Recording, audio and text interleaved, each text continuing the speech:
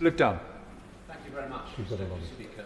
And it's a great honour to take part in this debate, and I'm pleased to follow the honourable member for Plymouth, Sutton and Devonport, and to welcome his support for the work of the Commonwealth War Graves Commission and the remarks that he made. And I'd also like to thank my right honourable friend, the Secretary of State, the Chairman of the Commission, to congratulate him on wearing the newly designed corporate tie, and particularly to thank him, the Leader of the House and the Chief Whip, for making time, government time, for this debate in the Chamber today, which is on such an important topic. I'm also deeply honoured to be one of the two serving parliamentary commissioners of the Commonwealth War Graves Commission, and I look forward to the comments from my other commissioner, the member for Hull and Kingston North, I hope shortly. Having parliamentary representation on the Commission marks a tradition going back to the origins of the Commission over 100 years ago. And our debate today is in the midst of War Graves Week, has been said, but it's also a timely reflection of the events in June when we commemorate the liberation of Europe with the 80th anniversary of the D-Day landings. Many of our constituents, and indeed many in this House, will have had forebears, including parents, who served during World War II. Last autumn, I visited Salerno in Italy, where Commonwealth and American forces landed to form a beachhead on the European mainland in late 1943, where over 1,800 servicemen are commemorated.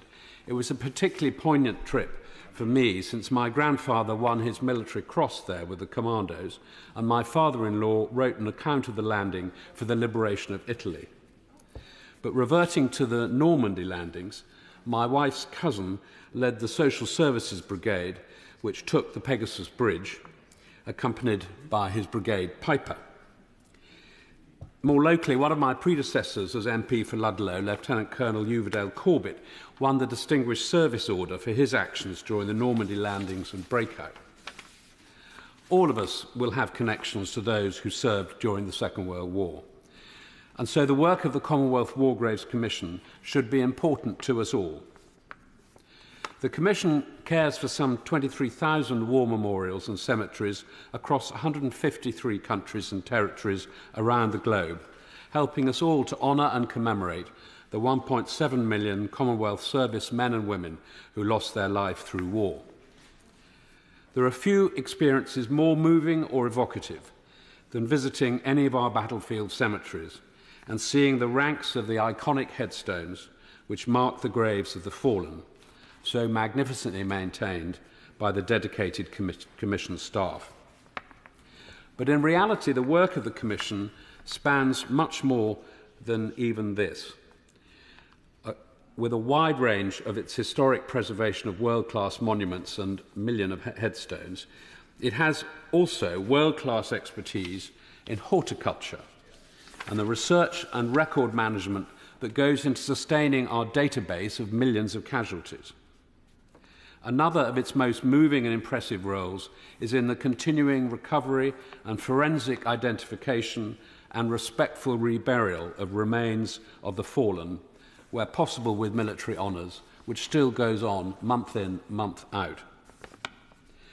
This week, during War Graves Week, we can all take time, and I urge colleagues across the House to do so, to visit sites in each of our constituencies, to encourage our constituents, with pleasure.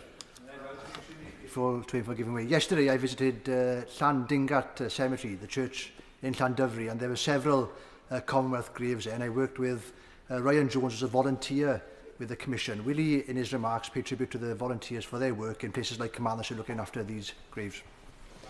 I'm delighted to, and he preempts one of the comments that I'm going to make.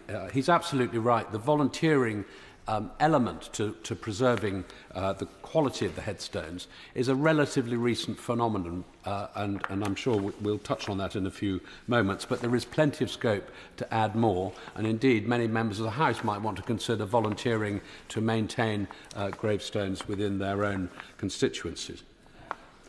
In South Shropshire, more than 200 casualties from World War I and World War II are buried at 74 locations across the Ludlow constituency, with over 30 commemorated at Bridgenorth Cemetery, the largest site in the constituency.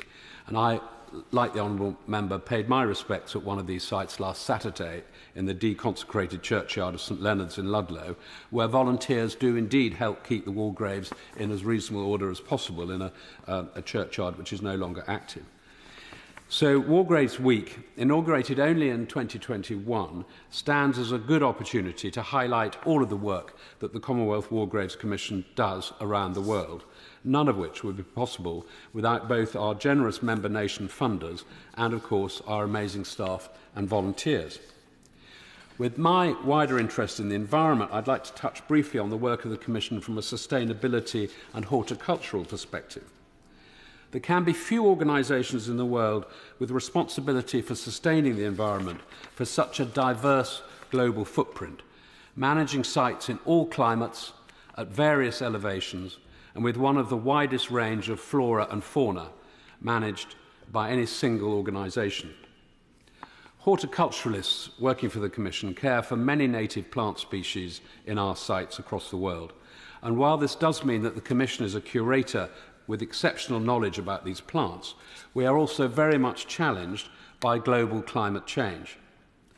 The Commission itself has committed to achieve net zero by 2050 and is utilising new approaches to horticulture and memorial maintenance to reflect changing climate, while reducing the use of pesticides and herbicides as well as fossil fuels. I would also like to place on record my thanks as a member of the Commission's Audit Committee to my right honourable friend, the Defence Secretary. As he's mentioned in his opening speech, as Chairman of the Commission, he showed real leadership in securing a 3-year funding settlement earlier this year from donor nations led by the Ministry of Defence, and we're extremely grateful to him for that, not least that this provides certainty of funding to continue the fine work of the Commission through the inevitable uncertainty of a general election and potential spending review. Of course, our work is not immune from the impact of war today. Sadly, many of the places in which the Commonwealth War Graves Commission look after war memorials and cemeteries suffer from the instability and repercussions of conflict. Our sites in Gaza have been no exception, and I join the Secretary of State in paying tribute to the work of many people, both here in the UK and in our High Commissions in the region, for helping to ensure the safe evacuation of our staff and their families. Unfortunately, our restoration work on site will have to wait, while access remains impossible due to the war. We face similar challenges securing safe access to our cemeteries in some other places, including currently Iraq, Iran, Yemen and Sudan. But our commitment to these sites is undiminished, and I know we will return to carry out our important work as soon as conditions allow. In 3 weeks' time, we will be marking the 80th anniversary of the D-Day landings.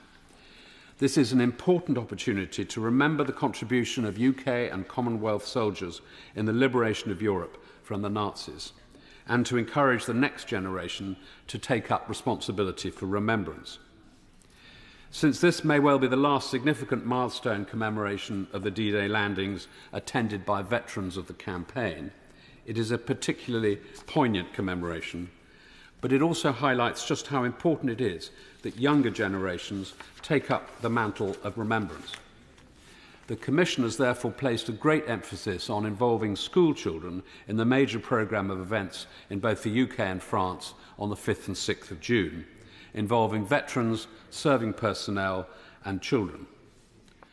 Normandy will, of course, be the centre point of the commemorations, where the Commission maintains 116 cemeteries and memorials, which mark the graves of 25,000 fallen service personnel.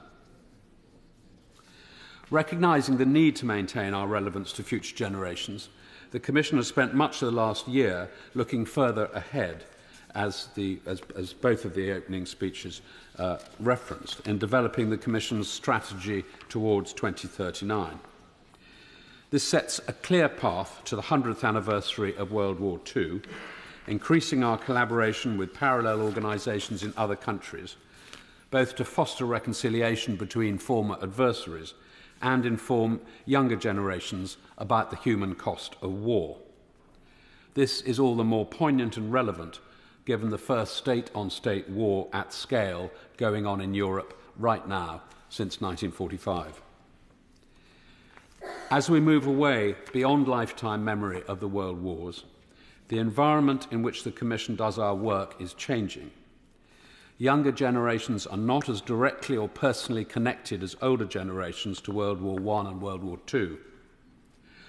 While this clearly presents a challenge, it is also the true test of our commitment to honour the fallen, one I hope that future generations will meet, just as previous generations have. In closing, Mr Deputy Speaker, I would just like to thank all members here today for their support of War Graves Week and the important work the Commonwealth War Graves Commission undertakes around the world. The serried ranks of gravestones, so well maintained by the Commission, leave a clear impression on all who see them of the sacrifice of the fallen around the world to serve as a reminder to all of us of the immense human cost of war, and that the legacy of those who gave their lives depends on facing down the resurgent threats we face to global stability today. Alan Dorrans.